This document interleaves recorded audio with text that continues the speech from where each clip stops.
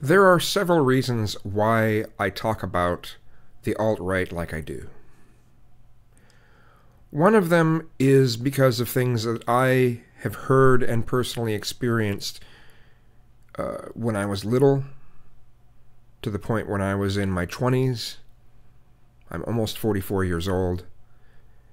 And a lot of the things that I remember from as a child into my teenage years are some of the things that adults would talk about. And a lot of these things were pretty much the same messages I'm seeing coming from a lot of those on the alt-right, including those like Milo Yiannopoulos. I think Milo Yiannopoulos, personally, I think he just looks for whatever ways he can to get in the limelight. And he's a very smart person. Milo is not a stupid person. That guy is smart. But I think most of it is just finding some platform to make a living from. Which is fine. It's sort of similar to like Ann Coulter in that regard. But he's good at what he does. But the kind of message that he pushes forth that the alt-right is not very accurate to what the roots of the movement is and what it's starting to become again. It's going back to its roots. Like, you take Milo, who is also, he's a Catholic who thinks that being gay is immoral and that he'd be a much more moral person if he was straight, and he doesn't really support any sort of gay issues at all. And if he did talk about gay issues in a positive way, he would lose most of his support, at least if he's talking about gay issues in modern industrialized first world countries. You've got him, and then you have people like, Steven Crowder, who genuinely seems to view women as inferior. It may not be a direct hatred of women, but it's a view that women are inferior. Maybe not to the degree of MGTOW, who think women are so inferior that they want to basically be gender separatists.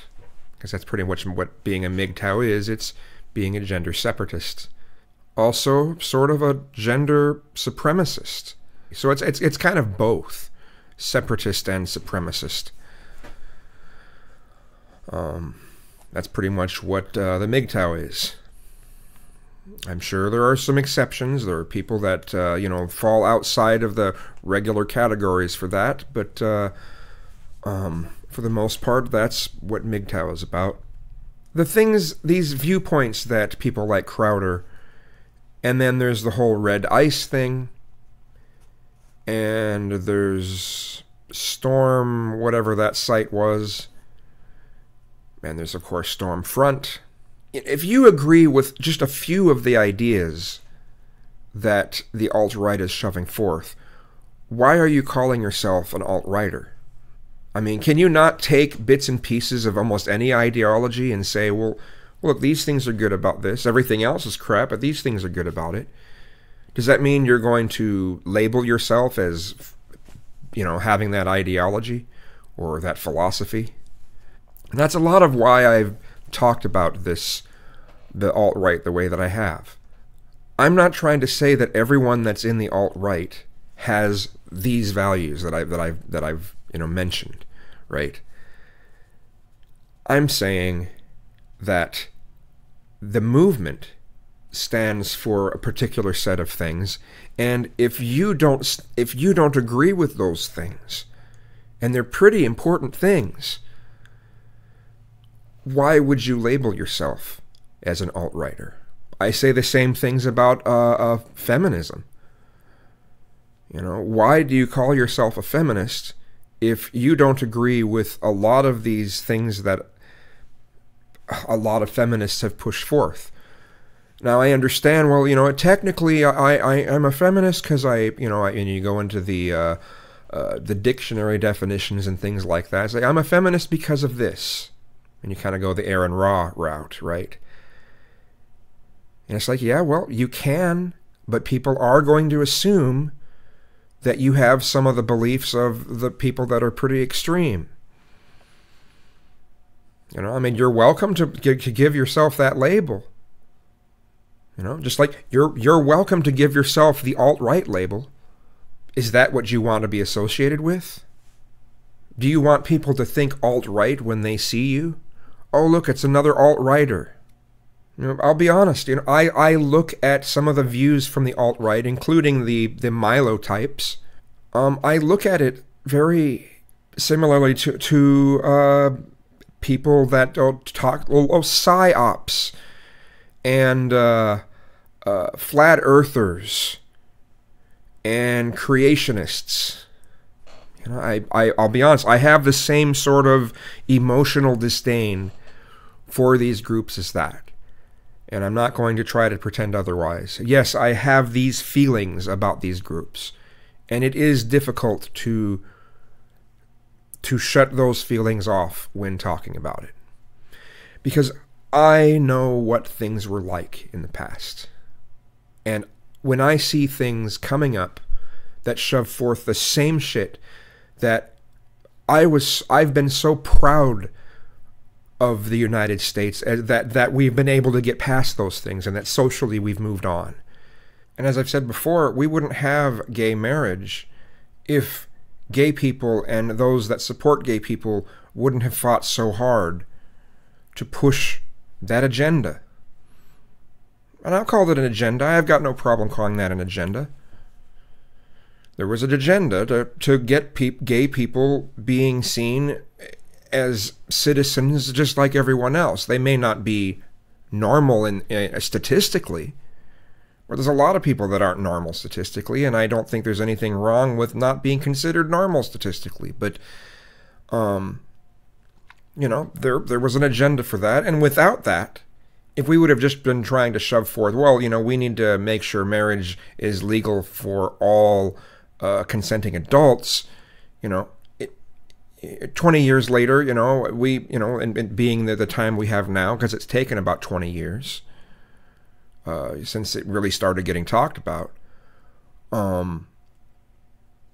we wouldn't have that. We wouldn't have that kind of marriage of just for all consenting adults. We wouldn't have that 50 years later. There are a number of activists who have shoved forth some ridiculous stuff. You have to accept me, that sort of thing that I've talked about a number of times, But, we got through. There were the crazies, but we still got through. And we still were successful in getting gay marriage legalized. When gay marriage was legalized, I cried. Flat out, I cried. I was like, wow, this is amazing. We've come so far. It's amazing how far we've come. Social progress takes decades and decades and decades. And all the years of social progress, can come to an end, or even a full-on regression into the past, into an earlier period, kind of like how there are a number of people out there, and they're generally on the right, I'm sorry, who socially want this country to be more like it was in the 50s. Like one of the things is they want to essentially, in the ways they talk about things anyway, they essentially want to get rid of all the Civil Rights Act since the Civil Rights Act of 1964. And really, for all this regression to happen, all this going back socially to the 1950s, when we had McCarthyism, and we put "In God We Trust" on the rest of our money and added "Under God" into the pledge because everyone is so scared of communism, we could go right back to that kind of mindset in less than a year. All of it. Social progress is fragile.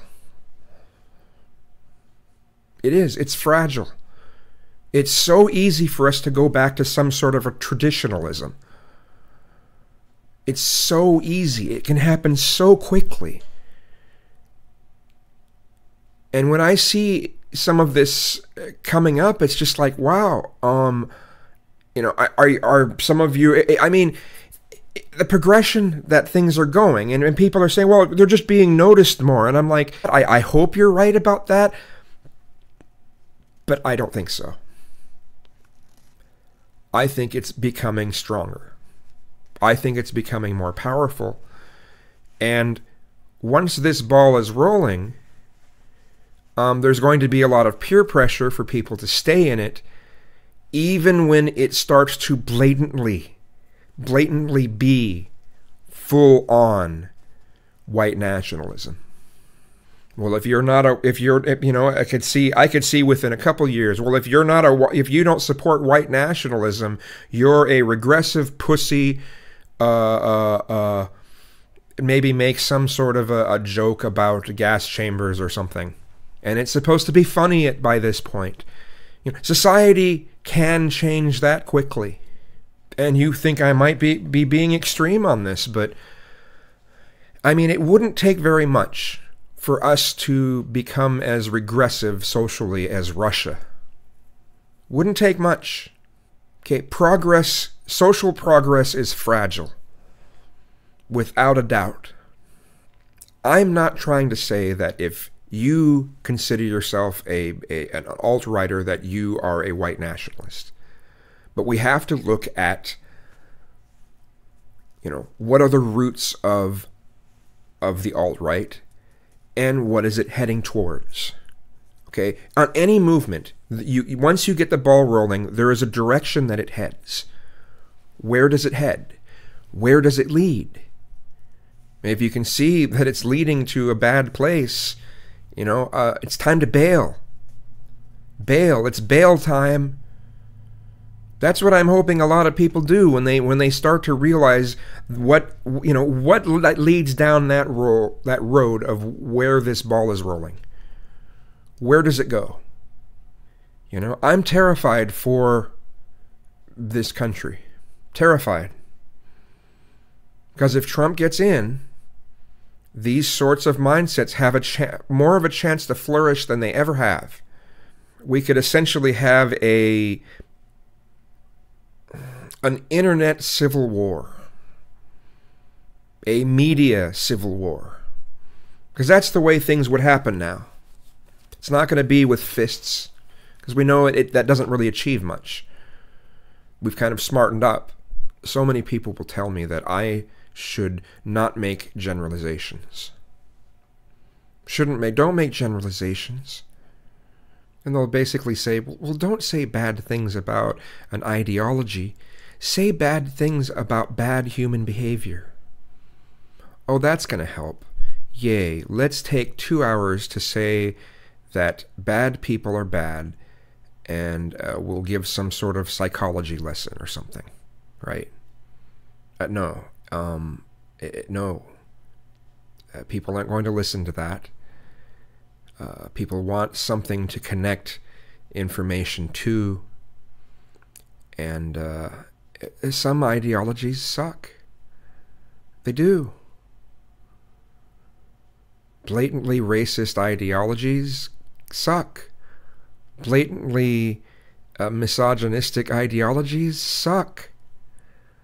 Blatantly homophobic ideologies suck. And I have the right to say that they suck. And my stating that those kind of ideologies that are against entire groups of people,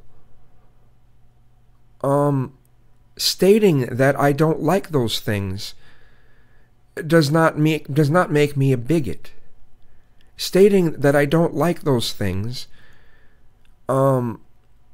yes, it does make me intolerant of intolerance, but that's not the same thing as being intolerant of a group just for existing.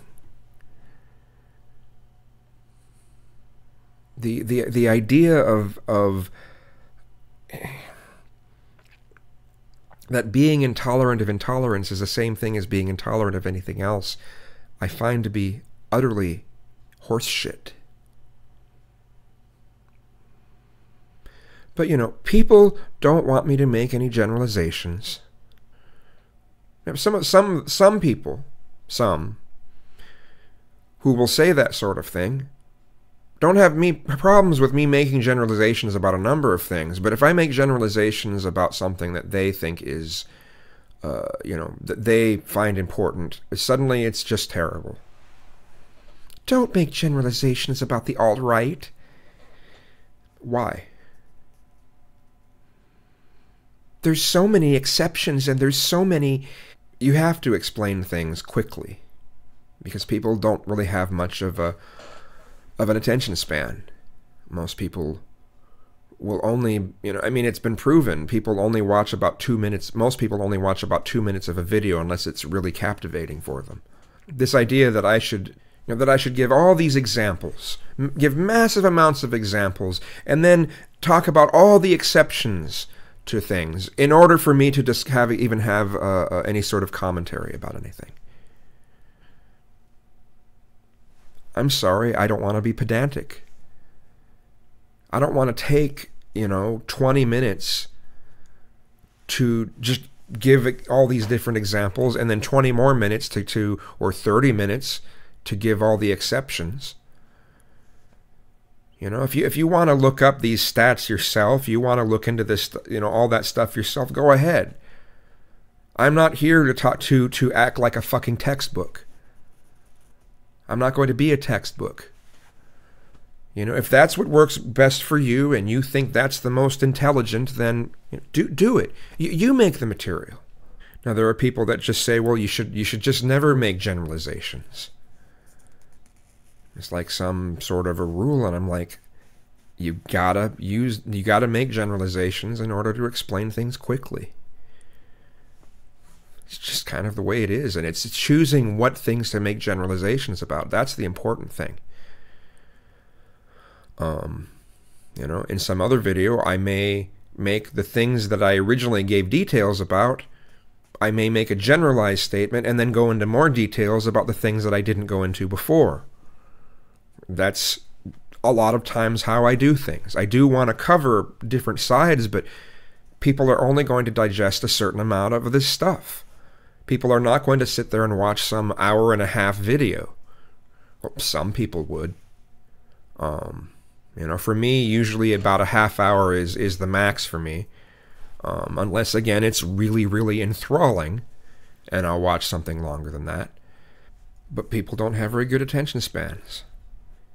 I research the ways that people deliver information.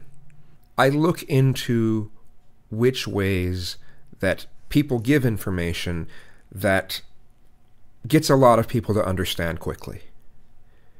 And that's what I want to try to do. As I've said in other videos, but I'll bring up even another example. If there's someone that doesn't know jack shit about computers, and they want you to explain briefly how a computer works, are you going to give them all these details so that they have to, come back to you several times just to get this basic, a basic understanding, a really quick understanding? Are you going to go into all these details about ones and zeros and how it breaks apart into other code and give this long explanation of what all the different parts on a motherboard do? Or are you going to give some really generic, almost kid-like explanation just to give them a quick idea of, generally how computers work? And it's not going to be very accurate because, well, generalizations aren't generally perfectly accurate. A lot of times they're only 75% accurate, but at least someone gets an idea of what's being said. And to break it down into a language that a kid may understand, you have to make generalizations.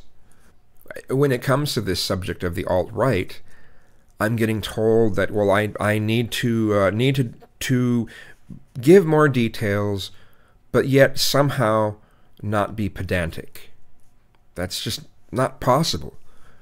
You can't have something that's short and long at the same time, slow and fast at the same time.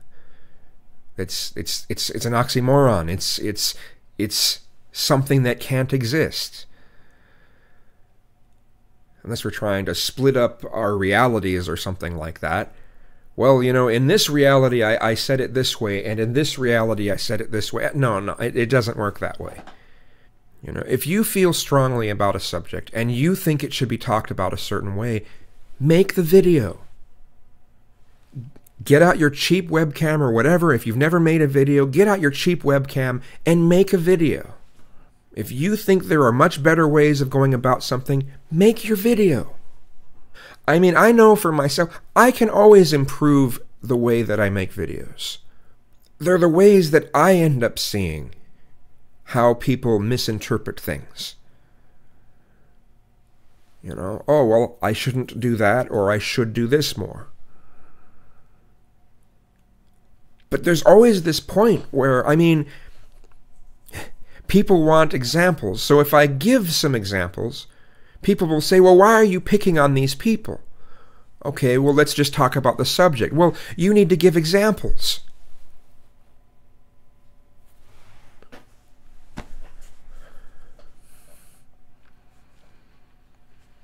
Then if you try to source your information, then people will come on and say, well, you know, that source isn't actually correct, and there's this one that says this and this and this and this.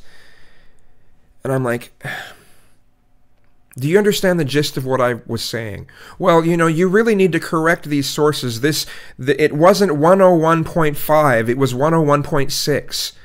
That's nice. Did you understand what I was saying?